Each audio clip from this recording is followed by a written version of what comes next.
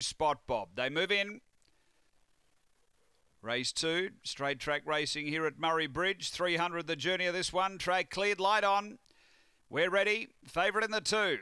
Fittest Red.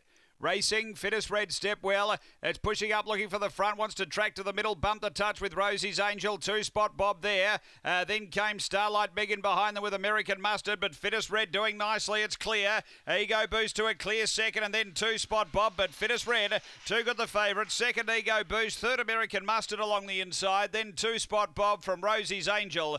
And Starlight Meg was back at the tail end.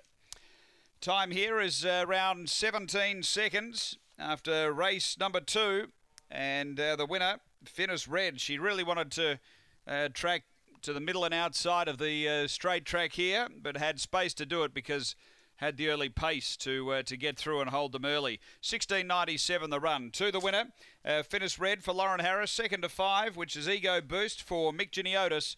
And third to 4, American Mustard, Scott Felder. She was getting home nicely at the end there. 16.97 the run after race number 2 here at Murray-Bridge.